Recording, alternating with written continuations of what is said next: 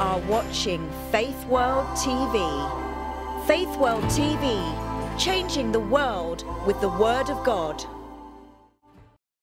Hi, my name's Rob Wall and I'm founder and director at The Reach Ministries. And today I want to talk to you about the subject, the theme of uniqueness. I believe there's a trait of humanity that's become a little bit of an endangered species. We have this trait that I believe is so pivotal, so important, so essential, and yet is often overlooked and undervalued, and that is uniqueness. We have been created by an amazing creator to have a unique impact on the world in which we live. However, let's be candid, let's be honest, we live in a cultural context that verbally celebrates uniqueness, but then visibly persecutes those who don't conform to our standards. And I believe in a very real sense, it's a strategic attempt of the enemy to suffocate and to minimize our impact because God only anoints the authentic self. God only anoints the authentic self. In other words, the only person God is going to help you to be is you. And when you're not you, and when you try and be someone else, or when you try and do what others try to put on you, you turn up for battles that you're meant to win, but you lose because you're turning up to the fight dressed as somebody else. And I really believe because we don't metaphorically take off the expectations of others, because we don't metaphorically take off the demands and the needs to please that we find ourselves wrestling with within, there are Goliaths that we've been assigned to fight in our culture that we never beat because we're turning up for the battle dressed as somebody else. And the hard thing is people are scared of difference. Eventually they warm to it, but essentially at first people are intimidated, they're scared by anything that they're not used to. But let me promise you this, though people accept what is the same, eventually they learn to respect what's different. And I found a passage in 1 Samuel chapter 17 that really corroborates my claim. It's in 1 Samuel chapter 17 verse 38, and it really speaks into this whole area of uniqueness. And it says this in 1 Samuel 38, that Saul dressed David in his own tunic. He put a coat of armor on David and a bronze helmet on his head. And David fastened his sword over the tunic, and he tried walking around because he was not used to it. But this is what I think is so courageous and brave and bold of David. He says, I cannot go in these, King Saul, because I'm not used to them. So he took them off. And that's my clause of concern over the next few minutes. I want to speak to you from this subject, take it off. And I want to ask you, do you have the courage to take off something that doesn't fit you?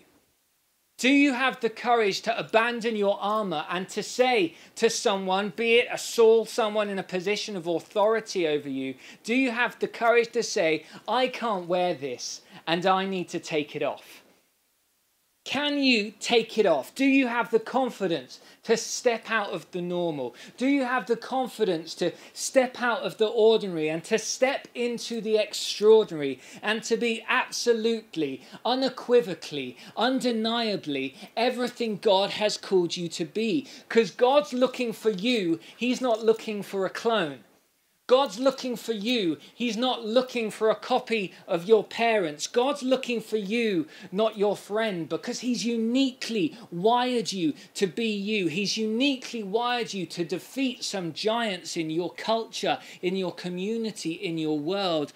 And some of the culture isn't falling because we're turning up for a fight that's meant to be built for you and I in our authentic self to defeat. But because we're so focused on what others are putting on us, we're not taking it off. And so inevitably and ultimately, we're losing the battle that we're meant to fight. Can you take it off knowing with confidence that people are going to criticize you? Can you take it off knowing that you can enter the door of culture and the way you live is different to the way they expect you to live, and you're trying to live by the word of God, but culture says this book is written by man alone and is not inspired by Jesus himself? And so how can you live with a book that people say is no longer relevant and yet trying to be obedient in the midst of a society that doesn't value the very thing that validates the life through which you decide to live by? Can you take it off? Because if you can take it off, then you'll walk differently. If you can take it off, you'll tweet differently. If you can take it off, you'll text differently, you'll party differently, you'll speak differently. But when you know you have a calling, when you know you're called by God, you know you have to walk differently. But the problem is, when you have a unique calling on your life, you're not going to find other people that are like you. You're not going to find a blueprint. You're not going to find a template by which to walk through, because pioneers suffer the most pain. It's lonely to do something that no one's done before. And I used to really wrestle in my own life why I had a love for academic study, and yet at the same time I had a love for preaching to the individual that's never walked into church before. I felt like a bit of a hybrid. How can I be one and the other? And there was no model for me to explore what this meant. There was no avenue for me to pass by to ask the questions, how do I develop this thing that I believe has been placed inside of me and deposited within me? How do I actually live out what I believe I've been called to live by? And because no one had done it before, I used to think that was an anomaly, when actually it's the most unique thing about me. And what's it for you? Because there's this principle that I like in Exodus 34:10. I call it the Exodus 34:10 principle. Genius, I know. And it says, the Lord said, I'm making a covenant with you. Before all your people, I will do wonders never done before in any nation. Sometimes you've got a calling on your life to do something that's never been done before. And it's incredibly lonely, because you're meant to set the way. You're meant to set the path. You're the person that's going to step out and launch into the unknown. And just because you're going to get opposition doesn't mean that you should conform to wearing the armor that everybody else is telling you to wear. Because the danger is we can get so scared about stepping out and living by the standards imposed upon us by other people that eventually we forfeit the promise and the calling placed upon our lives, because we had more confidence in the person who was giving us the armor than having confidence in stepping out in faith and taking off the armor. And so my question for you today is, can you take it off? Do you have the courage to take off the opinions of others? Do you have the courage to take off your parents' desire for you to always live near them because it's good for them and they don't want to be lonely in their old age, and so you don't step out in faith and go to the places God wants you to go to because you want to make sure that you're pleasing the very people that created you, quite literally? Can you take off the demands and the expectations that were never meant to be upon you, but you found yourself in a position where you have to conform to those standards because you never had the heart to take off Saul's armor? And in this passage, what we have is David having the courage and the confidence to say to the king of the time, I can't wear this. But we only land in 1 Samuel chapter 17 because we're introduced to David in 1 Samuel 16. And we're only introduced to David in 1 Samuel 16 because the king of the time, King Saul, has a misdemeanor and is disobedient in 1 Samuel 15. If we catch the context, so to speak, what we find is King Saul has been given a mandate and a command by God, and yet Saul decides to disobey the God who created him and who blessed him. And so what arrogance essentially is, and that's what disobedience is, it's a form of arrogance that we believe our way is greater than the way presented before us by God in the scriptures and by his Spirit. Samuel is told that he has to anoint another king because in 1 Samuel 15, Saul is disobedient. And it's arrogance. And arrogance is just insecurity playing dress up. Arrogance is you believing your way is the way. And so Samuel has to anoint another king because Saul has had much better focus and much better clarity and much better confidence in the blesser rather than what he was initially called and set forth to do. And so what we find is David's anointed, and he's rubbed with anointing oil, and he goes back into the field. And one day, David's dad says, David, I need you to take some cheese sandwiches to your brothers who are fighting on the battle lines, because the Philistine army had been intimidating the Israelites for quite some time. And the Philistine army had one particular gentleman, a giant by the name of Goliath, a 9-foot Philistine who wouldn't budge and who was intimidating everyone. And David turns up to the battle lines and he sees what's going on and he says, why is no one fighting this uncircumcised Philistine? Why are we allowing this giant to defile the God that created us and the God who delivered us out of Egypt all those years ago? And so David approaches Saul, the king of the time, and David says, look, Saul, I can fight this Philistine giant. And he's rebuked and he's criticized by his brothers. But Saul says, okay, you go for it. But let me put on my armor and let me put it on you. Essentially, he's saying the way I fight and what I fight with is the way to get the victory. Does that sound familiar to you? Tradition, as wonderful it is, remembering where we've come from, and it has everything to do with where we are now and where we're going. When you have more confidence in tradition than the trajectory where God wants to take you, when you don't have the confidence to say that was great, but it's time to aspire and to pioneer and to do a new thing, when you don't have the confidence to take it off, you'll end up saying, yes, Saul, let me try on your armor. And he starts walking around in Saul's armor and it just doesn't fit. Have you ever been in a situation and it just doesn't fit?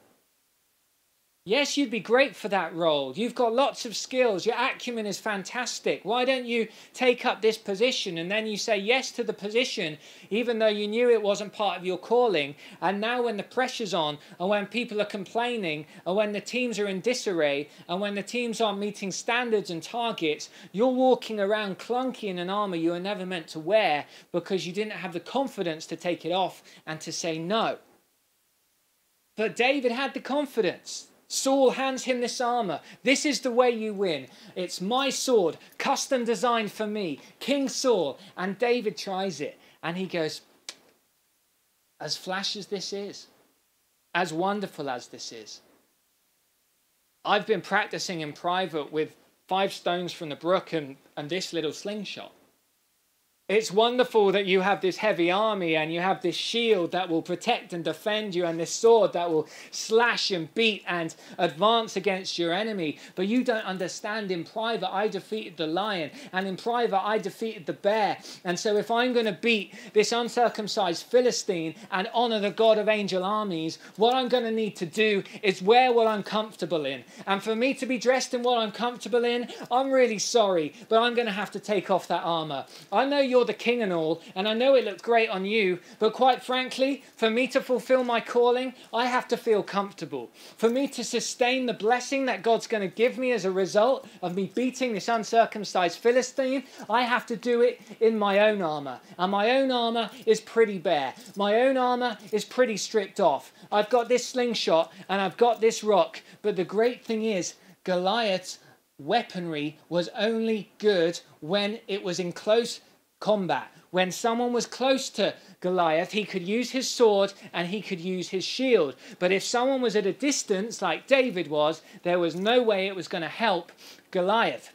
And so David was a genius. David decides to keep his distance. He stays back. He picks his moment. And of course, because he had the courage and the confidence to use the giftings that he was competent in and that he developed in private, he had the perfect aim and he had the perfect place and the perfect posture and the perfect position to know if he hits a part of Goliath that's not been protected by armor, then he's gonna knock the guy down. But it all starts with knowing that victory initially comes by getting yourself in a state of vulnerability, because all eyes were on David. His brothers are questioning his motives. Who do you think you are to come up against someone that we have not been able to defeat for weeks and weeks and weeks? Who do you think you are to say to Saul, who's more experienced, who's older, who's more competent? Who do you think you are to say, actually, I have more confidence in the gifts I've developed in private than the gifts that have been developed in public by our King? Who are you to say that you can take it off? But when you've been in the secret place like David had been, when you've seen God do enough things in private, it gives you confidence to say in public, yes, that worked for you, but this isn't going to work for me. It's time for me to take it off. I remember preaching at a church I once was a part of, and I finished preaching, and as part of the protocol after preaching, you'd be taken into a back room, invited to sit down, and they'd give you feedback on your sermon before you then went to deliver the message again with the feedback that had been presented to you kind of woven into the fabric of the sermon you were about to present for the second time. And when this sermon feedback came to me, I was quite shocked because I was expecting, 3 good points and then 3 points to develop for the next sermon. But this individual, this was my line manager, they embraced me with this thought. They said, "You're too Pentecostal. You're preaching with too much passion. You need to listen to a few more English speakers and then you'll be toned down, then you'll be a bit more sophisticated." And it was in that moment I realized that this individual was not focused on pulling out of me what had been deposited within me. It was trying to push me into acclimatizing to a culture that had always been the way it had been. And just because God's blessing was on this particular ministry, it was assumed that me being a part of that ministry was going to be predicated on me conforming to the way that they'd always done what they'd always done. But I knew that in private, I'd been memorizing preachers' sermons word for word. I knew in private that I had a calling on my life to preach to nations. That's not arrogance. That's affirmation from the Heavenly Father and the God that is within me saying, this is what I've called you to.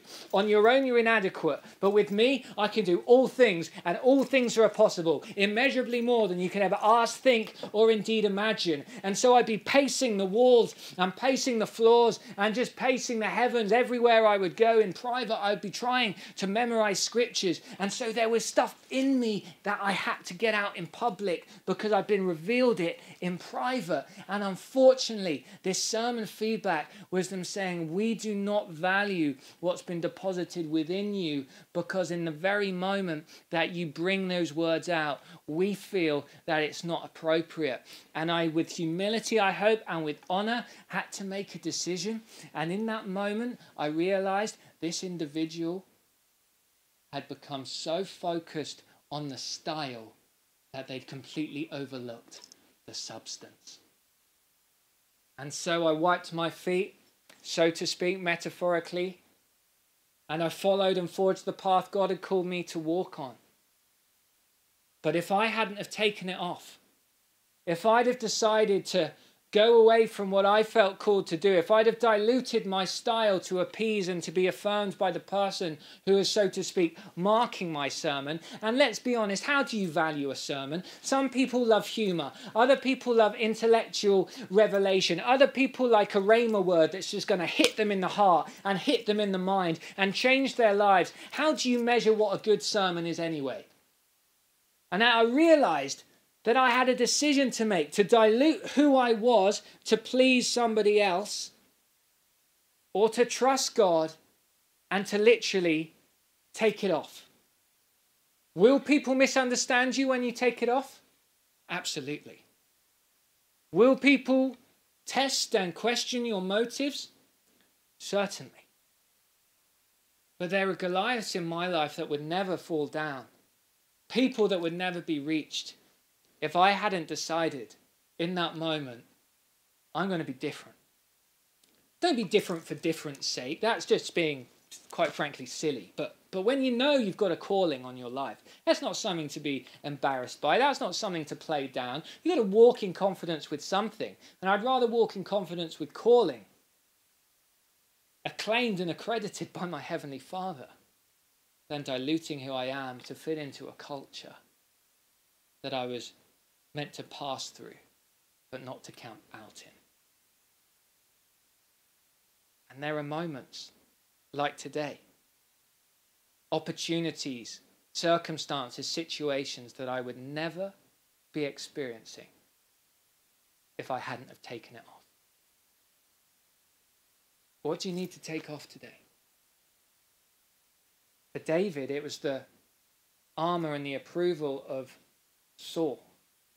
He had to take off any validation that he'd want from his brothers, who never affirmed him anyway throughout his life. He needed to take off anything that was going to stop him from slinging that sling and putting those rocks in that slingshot. And it comes at a cost. I decided that I would leave my denomination after being in it for 10 years. All my contemporaries, all my colleagues, all the people I've ever looked up to were a part of this denomination. I had a mentor for many years who really hoped I would one day be a bishop, and they had such high hopes for me. And oftentimes it's the people that love you the most that they don't mean to present this to you, but they kind of have an idea of what they think you should do based on the investment that they placed within you. And this one mentor was so keen I would work my way up this denomination if that was the Lord's will for my life. And I had to disappoint, and I had to be faced with the situation. Am I going to take off Saul's armor? Am I going to allow myself to go down a path, a trajectory that was never designed for me, but was focused on helping someone else? Will I be bold enough to take it off? And I woke up March the 1st, 2 years ago, in my mother-in-law's spare bedroom. I'd given up my job, my salary. I'd given up my beautiful 3-bedroom house in the middle of central London, all on the word that God was going to use us to not just impact a small area, as great as that is, but to not just focus on a small parameter, but to be more outward focused, to have local roots, but to have a global reach. And so we took this step of faith. And I had hundreds of letters of abuse, loads of attack, loads of misunderstanding, even people high up thinking that what I'd done was a sin and wrong and not something that I should be proud of, but something that I should take back, almost like the prodigal coming back. But I knew that I've been called to take it off. And the biggest decision some of us will ever have to make is, are we going to have the courage and the confidence to live out the conviction and to act on a conviction that has been placed upon our hearts? Don't get me wrong, and don't mishear me. This is the disclaimer. Saul's armor wasn't a bad thing. Saul's armor worked for Saul. Saul defeated many enemies with the armor that had been placed upon him, with the sword that was placed in his tunic, and defended himself with the shield that had been put in his hands. And there's nothing wrong with a calling that other people are living out that they want you to live out yourself. But it only becomes a problem when you conform to it and you surrender to it, when you are never designed to live with it, and you're meant to live a life that God has designed and called uniquely for you. And I wonder if you're dumbing out and dumbing down your distinctives because of a fear of what people will think about you. But can I say, people will stop judging, people will stop questioning the motives when they see the fruit of your decisions. Take it off. Abandon the armor. Say, like David said to Saul, I can't wear this. And my slingshot might not look like much to you, but it's potent enough to defeat this uncircumcised Philistine. Take it off. What would that look like for you? Which conversations would you have to be able to determine to actually take that step and to live as someone that's uniquely called and has distinctives and is different and has a calling that's going to impact so many people, that's incumbent and dependent upon you deciding, I am not going to wear this? What Goliath needs to come down in your life? What calling's yet to be accomplished because it's just waiting on you to make one small decision? Can I reiterate? God's promises aren't proportional. One small act doesn't mean you'll get one small reward back. And I'm not saying that by taking a step, you'll instinctively receive a blessing. But what I am saying, God is true to his promises. He is a faithful God. And though it looks like the seed you sow in the ground is dead, it's actually buried and it will come forth in his time. So small acts aren't proportional to what you'll get on the other side. Small acts actually end up reaping a huge, brilliant, big harvest, but it begins by you taking it off and deciding that I can't wear this.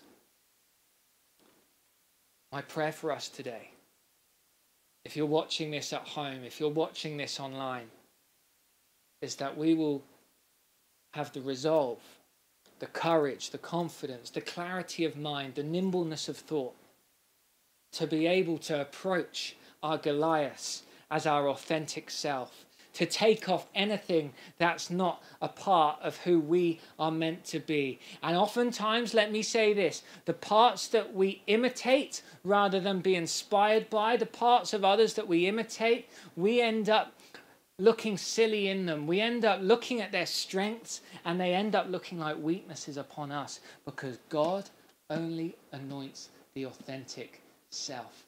And it is an endangered species to live as anointed and appointed as one who's confident in accomplishing their assignment with just 5 rocks and a slingshot. But because you're confident in what you've been given, it will only take 1 rock and your Goliath will come down. May I encourage you to take it off. God bless you.